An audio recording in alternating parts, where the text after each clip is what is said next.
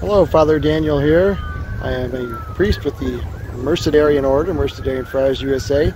I'm presently located in St. Augustine, Florida, at the Shrine of Our Lady of Leche. You can see the beautiful chapel in the background. This is reported to be the place where the first Mass was celebrated in what as we now know as the United States of America. So if you get a chance, highly recommended for you to come out and visit this beautiful, important site here in Northeast Florida. Take care, God bless you, and we'll see you again on the next Journey Around with Father Daniel.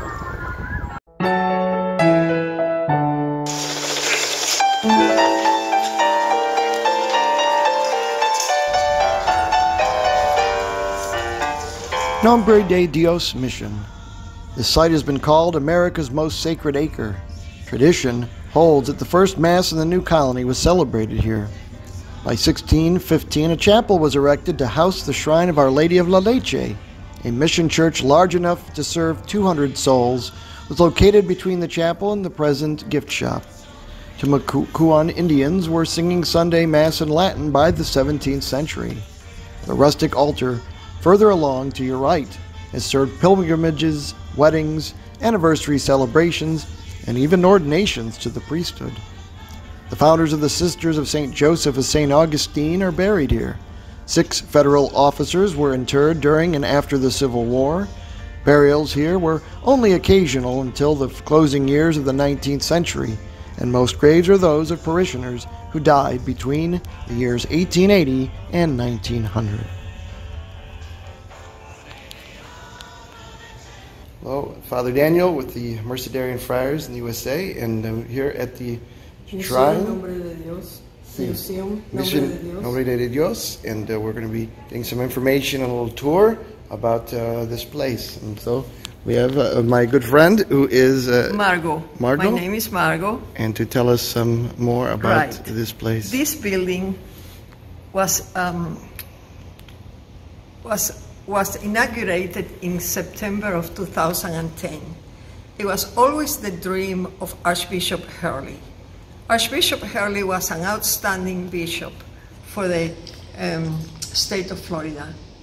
He had the huge big cross built in 1565 on the occasion of the 400th anniversary of the foundation of this city, the oldest in the U.S. I will tell you more about it in a second. He also had the church behind us, Prince of Peace, built at that time. That church now has been remodeled, enlarged, and renamed Our Lady of Leche. Both of those two projects were celebrating the 400th anniversary of the foundation of this city. He didn't have enough money to build the museum after those two huge projects, so that had to wait until 2010. In the museum, as you follow me, please, you will see the original empty coffin of the founder of the city of San Augustine. Mm-hmm. Here is Pedro Menéndez. Pedro Menéndez de Avilés was the founder of the city of San Augustine. But going back in history, the history of this country begins in 1513, when Juan Ponce de León came looking for the fountain of youth and claimed this land for Spain. He did not establish himself here, he just claimed this land for Spain. He named it Florida. One of the reasons for that name was because he came during the Easter week. Easter week in Spanish is Pascua Florida de Resurrección. The Florida at that time, the land that he named Florida at that time, extended beyond what it is today, the state of Florida. It went up north and west. For many years, different Spanish explorers tried to settle down on this land, but their little settlements didn't last. Apparently, it was very difficult to sustain life under the conditions that existed more than 500 years ago. However, it was important for Spain to defend this land for many reasons. One of them was the French Huguenots, the year prior to this city being founded, had opened a Fort Carolina, north of here in what is today Jacksonville, but there was nothing in there. There was just nothing. At the mouth of the river St. John, the French Huguenots, fleeing from France, had established themselves there and were threatening with taking over this land that was globally claimed by Spain, but it was not being defended. So when the King of Spain, Philip II, sent Pedro Menéndez de Avilés, Pedro had three goals in mind: establish a permanent settlement, and he did. The city of San Agustin is today the oldest continuous European settlement in the U.S. or Canada. Goal number 2, get rid of the threat of the French Huguenots, and that also happened. If you want details on this, I can go ahead and say it. If not, I'll skip to the next goal. So I'll tell you about the next goal. Evangelization. He wanted to teach the Indians about Jesus. There were many kinds of Spanish explorers. Some of them were motivated by riches. They wanted to find gold. His motivation was not that. He was a truly very devout Catholic, and he really wanted to from his heart, to spread the word of Jesus to this area. In fact, if you see that way, you will, the statue that you see in that direction is that of Pius V, which was the Pope at the time of Pedro. And the Pope wrote Pedro a letter, excerpts of which are there, telling Pedro, advising him to be kind to the Indians, to avoid any scandals that in the past has given us bad name. And Pedro's response, which is also underneath, states that his desire is to evangelize. He's trying to do his best, and he will try that.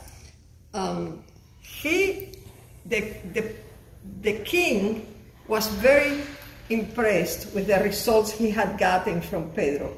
So he wanted to put him at the head of another important assignment. When Pedro left the shores of San Agustin, he was in relatively good health. However, during the journey back to Spain, he contracted typhoid fever. And upon arrival in Spain, instead of being able to assume a new position, he was dying.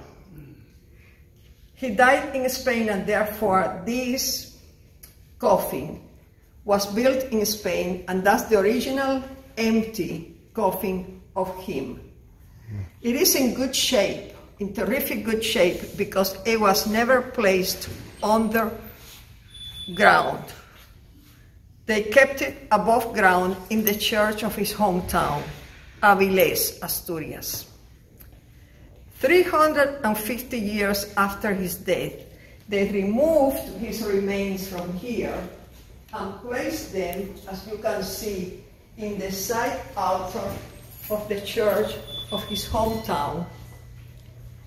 And the empty coffin was given by the city of Avilés to the city of San Agustin as a gesture of friendship.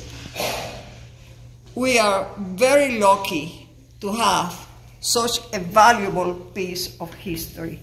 There is one and only original coffin of the founder of this city, and we have it. I believe that later they were sorry they gave it to us, but it was a little bit too late. The words that are written on the coffin are gold, and they are in Spanish. Even if you read Spanish, they are a little bit difficult to read because the letters are superimposed. But the exact translation is right here on this podium. So what it says in that coffin, you can read right here.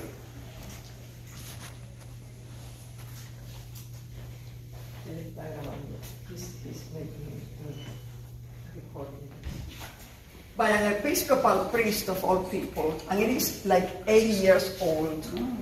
It shows the chaplain of the fleet, Father Francisco López, offering a mass of thanksgiving upon arrival on this site. Pedro Menéndez, supposedly the leader of the group, is the one holding the flag. The Indians, local Indians of the tribe Timucua, were friendly and pacific. And that was a plus for the success of this, of Pedro's goal. They offered the Spaniards their facilities. But anyway, when the Mass of Thanksgiving was completed, the Spaniards and the Indians shared a meal, which theoretically is considered to be the very, very first Thanksgiving. And that happened September 8, 1565. I think I love... Massachusetts can't take credit for it anymore, huh? What? You said Massachusetts, was that supposed to be the first one? I had the same question from a group of people that came from Massachusetts, and I say, theoretically, the act of Thanksgiving and sharing of the meals with the local Indians was first here. But you people have to be given credit for spreading the tradition, but it happened later. Right. Yeah. So it happened here first, but they take credit. they kind of spread the tradition, so they could be given some credit for spreading it. There are many other interesting things. For example, do you know what la leche means? Milk. And it shows Mary nursing baby Jesus. The first shrine, the first Marian Shrine, was right here, and you can see that there is among the trees back there a little roof where I don't know if you can see. Yeah, I can see it from here.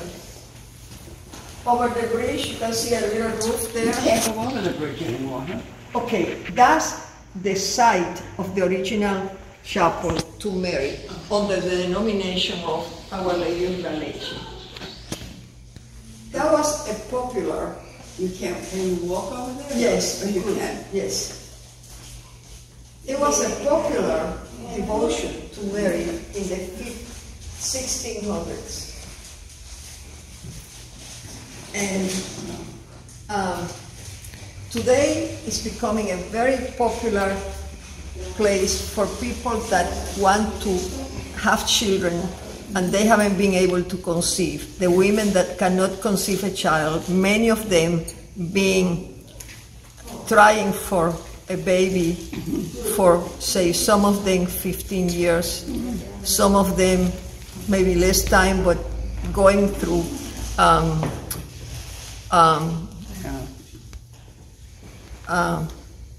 what is it called? Fertility. Fertility. You know, conceiving? Yeah, they insert the, I forgot now what it's called. Well, no results. They come here as the last resort. Okay. Please, dear lady, please, we want a family, give us a child. And they come back with a baby. It's amazing. In vitro fertilization was what I was thinking of. Okay. Yeah. In vitro fertilization, they have gone through that. They haven't obtained any results. They are desperate. They come here.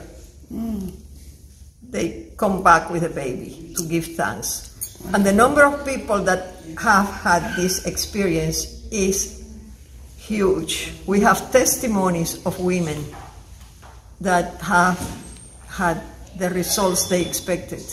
So it's becoming a very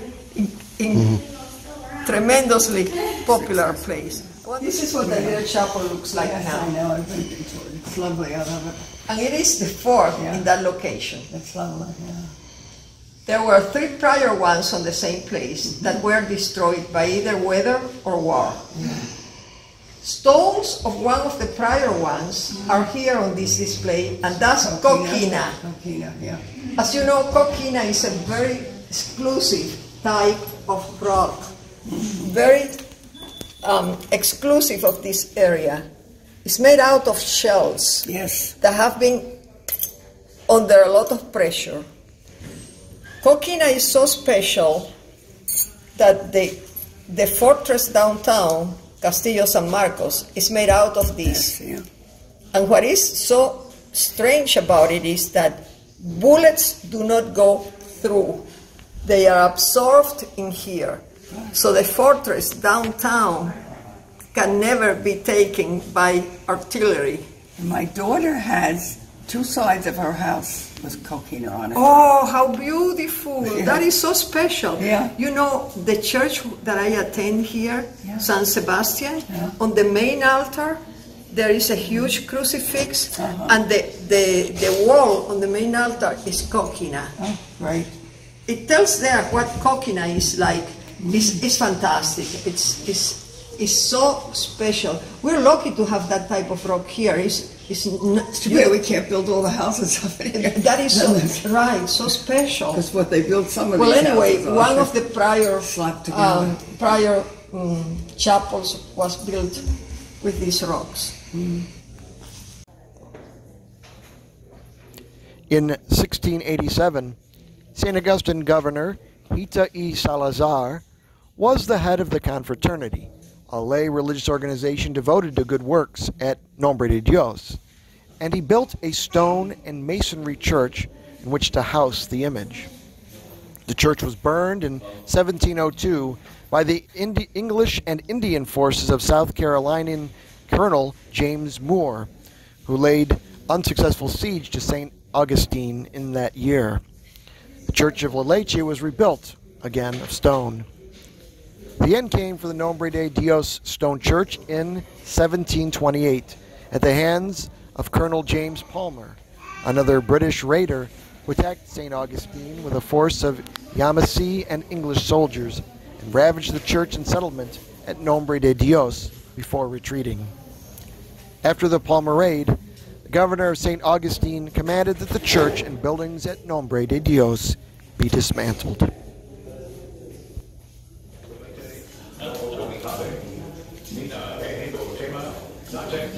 We're in the Museum of La Leche in St. Augustine, Florida. Worth a visit, folks. If you're in Florida, don't miss out. I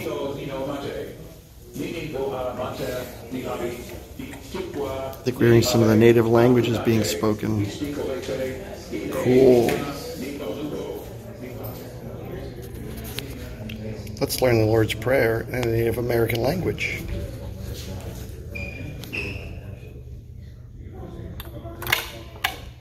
Eka itamile, numa, hibontema, bisa mile nema, abakwa noleta habema, balunu nane mima, noho boni habe, mine mani take, numama isota, moni makwi kakwa utimate, nakwimo habe, equela reke bono, heno nika equelete, noho boni habe, nina ehebo tema, natek wenike, nimani si boni habe, Hekate, nak wimo sima, nina ehesi botema, nate winike, manista nikala, kume, hio nino mate, nini boha mante, nihabi, bitikwa, nini habe, akunate, istikolete, ine mikwa, ni balubo, nihabe.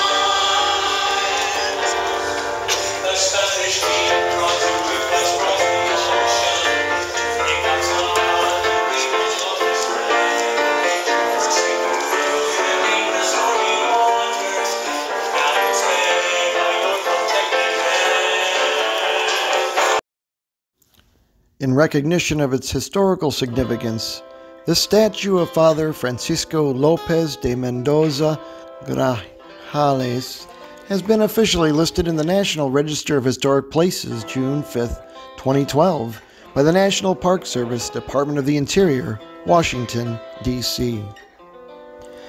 Father Francisco López de Mendoza Grajales, a diocesan priest from Jerez de Frontera in Spain, served as chaplain under the command of Pedro Menéndez de Avilés, expedition to La Florida in 1565 for King Philip II of Spain. On September 8, 1565, Father Lopez held the cross as Menéndez proclaimed this land in the name of God, Nombre de Dios. Father Lopez celebrated the first Catholic parish mass, provided counsel to Menéndez, and is considered the first pastor of the United States. Mission Nombre de Dios. In this vicinity, on September 8, 1565, having arrived with Pedro Menéndez de Avilés and Spanish citizens, Father Francisco López de Mendoza Grajales led the first parish mass in what is now the United States of America. At a makeshift rustic altar, Father Lopez offered Mass in honor of the Nativity of the Blessed Virgin Mary, its feast day of the same day. Following the liturgy, the Spaniards and the Timucua Indians shared a meal. The Spanish named this site Nombre de Dios, or Name of God.